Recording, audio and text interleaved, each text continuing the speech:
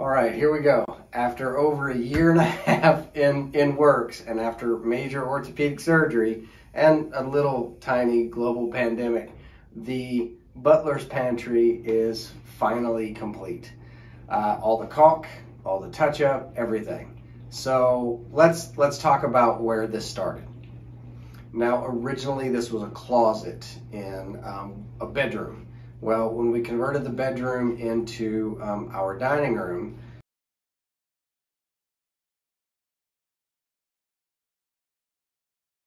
then we converted the closet here into the butler's pantry and started that process. And it took a little bit. It took some work with the wall. I built the lower cabinet, and then the upper cabinets. I built all of the doors, all of the shelving, and then painted everything. After I painted it, I went ahead and put the glass in the doors and got everything installed, with the granite being the last little piece. Let me actually go through the last bit of the build video now and kind of show you from what we just talked about and the last part of it, and then I'll give you a full tour of the pantry itself. And then for the big shelves, for these longer ones, I'm actually going to put poplar on both sides, 1.5 inches, and then I'm going to put a 1/2 inch strip right there, a nice spline in the middle, like so. I'm not as proud of this glue up as you might think. I ran out of plywood, and I really want to get these shelves in, so instead of going and buying a whole new sheet for one shelf, I have pieced one together out of some of the extra 3/4, some of the cutoffs. And I'm not real worried about this seam in the middle of the shelf because I've got this piece on this end, and then over on that side it'll be ripped, and I'll put a piece of 3/4 inch poplar. And I went ahead and used my friend the biscuit joiner to make sure that each one of these had some extra structure in it. Once it gets sanded and painted, nobody will ever know except for me, and it only bugs me a little bit, but it doesn't take away from the structure of the shelf. I was cutting a notch and my bandsaw made a funny noise. Huh. Yeah. Huh. Nail. Yeah. Shit.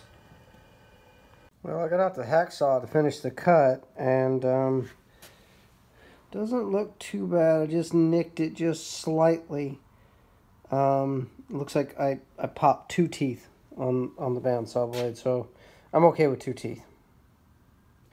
Just real quick, like. This one time I'm going to consider it problem solving. Not screwing up, problem solving. So on the plywood shelves, I went ahead and put a piece of 3/4 inch poplar as that hardwood band. Now you could get away with a 1/4 inch or even 1/2 inch, it wouldn't matter. I don't have good luck with iron-on, and it's paint grade. I really like putting a nice 3/4, gluing it, and then shooting some nails in it for structure and dings and dents and things. But one of the nice things to do on this is this corner. Now you can round it over with sandpaper, but sometimes that creates divots. I don't like to do that as much. Just handy dandy, edge plane, hit it once, and that's all it takes. Other side, hit it again, that's all it takes. Now you could also use a 1/16 inch round over bit on a router, or an 1/8 inch picked all the way up round over bit, but that's just a whole lot faster. I reach, I get it, I'm done. I don't have to set up the router, change the bits, anything like that. So, there we go. Here's how Frankenshelf turned out. All cut and eased and ready to go in for test fitting. I think we should be okay. Let's go take a look. Well, it fits in there just perfect. All right, let's go do another one. The stiles are cut to size, and I'm going to round them over to go there in the adjustment brackets. Got all of the stretcher braces cut to length at least, and then rounded over. So I'm going to go test fit, and if everything fits, then what I'm going to do is then split them in half. Alright, let's see. Like a glove. Alright. I've got the jig set up in the bandsaw that I can go ahead and cut those rails the same width as the adjustable pieces that are in the cabinets themselves. I could do this on the table saw as well. It's just I already have some 3/4 by 3/4, and doing it on the table saw, they would be a little narrower than this piece. So this gives me the exact same width. And if done correctly, everything fits together like so. Now when you do go to paint them, only paint the side that's out and the bottom. Don't paint the top or the back or the rounds. Go ahead and wax those because you don't want paint sticking to paint. Trust me. Really, really trust me. Ask me how I know. My sweet wife chipping in and helping out in her painting overalls, taking care of painting all the shelves during her time off during the Christmas break. First coat of primer's on. I'm not sure if you noticed it or not, but as I built the bases, there were 2 squares in the bottom of the big cabinet and one in the small cabinet. And that was for extra storage. I think that sometimes that the space under the cabinet behind the toe kick is wasted. And so one of the things I do with cabinets, either I'll put a pull-out drawer in the toe kick or I'll do a little hatch. And so I put hatches in, and I decided since it's my house, I was going to do something a little special with those hatches. Hatches all locked down and ready to cut.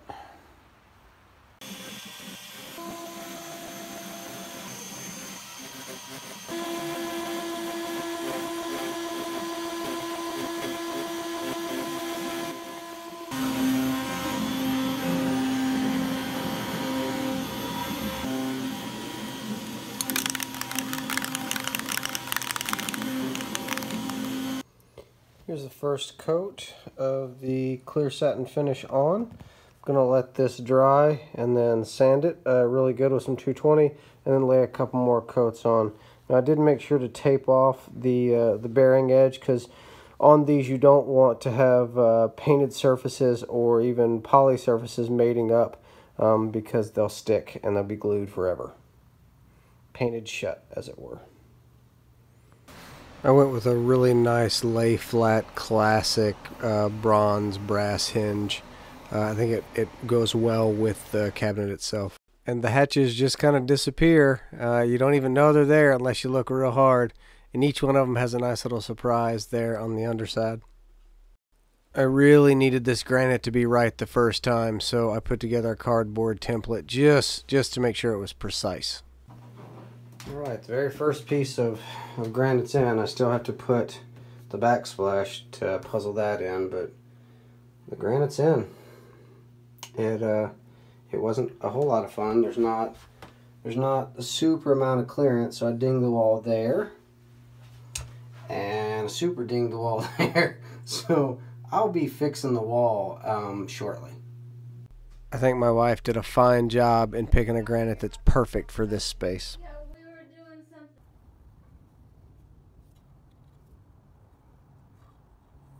I use this handheld wet saw like maybe 3 or 4 times a year, and every single time I pick it up I am grateful to have it and that I can do this myself and not have to pay somebody to cut granite for me. Well, the backsplash is cut and in. I think it really changes the space. I really do. Still have to do a little bit of painting and touch up on both the walls and on a couple of the doors, but there we go. Alright, tour time. Let's talk about it. So, the granite's in. I got the granite from a local place. Fairly happy with it. It was a lot of work. So I cut it, I put it in. I got the backsplash cut, as you saw in the video. All of the touch-up on all of this is done.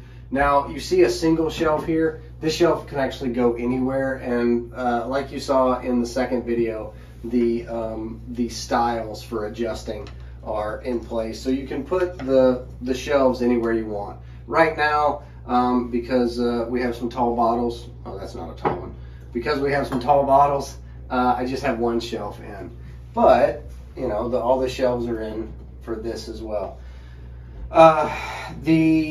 One of the things that I really tried to do with the house is make sure that all of the cabinets, everything I've done from trim to the walls to cabinets, all look like they were here in 1928. I someday want somebody to come in and say, oh my God, they left all of the original built-ins. They left all of the original cabinets. Kind of original. So you see wear marks on the corners here. You'll see that the doors, they're just like the rest of the cabinets in our house, as far as, you know, there's not like a 1/16 of an inch reveal all the way around. I used, you know, the old pulls and the old hinges, and kind of the same style with the granite. I used an older granite. Same thing here with the doors. It is period appropriate and appropriate to the rest of the house. The entire house was done with probably site-built flat panel doors. All of the shelves are in. Now these bottom shelves, they're adjustable too, and I didn't want them to sag. So like I showed in the videos previously, these actually have a face strip, a middle strip, and a back strip on 3/4 inch cabinet grade plywood to keep them from sagging. So as you can see here, we have cast iron and everything else in here. It doesn't sag. The two hatches are down below in this cabinet, and in this cabinet the hatches again on the bottom, but down here for somebody to use or find or whatever someday. Over on this wall, now there's a whole separate video on this. Some people collect Beanie Babies, some people collect Russian babushka dolls. We travel a lot, my wife and I, and so our collections kind of mirror that. I have way too many of these KLM canal houses. I think I'm over 115 or 115 now. We also have many Starbucks You Are Here mugs from literally all over the world. I think the only two continents that I don't have are Antarctica, because there's not a Starbucks in Antarctica that I know of, maybe at McMurdo, and then of course Australia, because it's the one continent, the one occupied continent I've never been to. So matching the espresso cups, we also have some towel hangers here. Now, the first time that we used this was just a few days ago for Thanksgiving, and we used this as kind of a buffet space for to serve Thanksgiving dinner. And so there were some cup towel hanging here. This pantry has worked out really well. It actually, you know, I had a dream of what it was going to look like, and it turned out even better and actually even more usable. And the little things like making it match the rest of the cabinets, making the cove mold and the ceiling match the rest of the house. Well, the dining room is the only thing with the red ceiling. Thank you, Pinterest. But like, I didn't use Home Depot cove mold that everybody else uses made out of MDF. This is 2 1/4 cove and cove crown, and it was here in the house originally. So that was actually made on my table saw so that it would match the rest of the house. I keep saying that. That seems to be a theme, possibly. All the walls are painted. The floor is beautiful. I'm really happy with the condition of the floor. I am going to put a mat here just to make sure that there's no spills or anything. And we're good. So thank you very much for following along with this entire build series and hanging out. For those of you that are just tuning in and this is the first one you watched, I will link below the first 2 videos as well as the cut video, because it's kind of a side project, so that you can see what I did, how I did it, that sort of thing. Again, I really appreciate everyone watching, and if you could, can you do me a solid and hit the subscribe button? I'd really appreciate it. Thanks much. All right.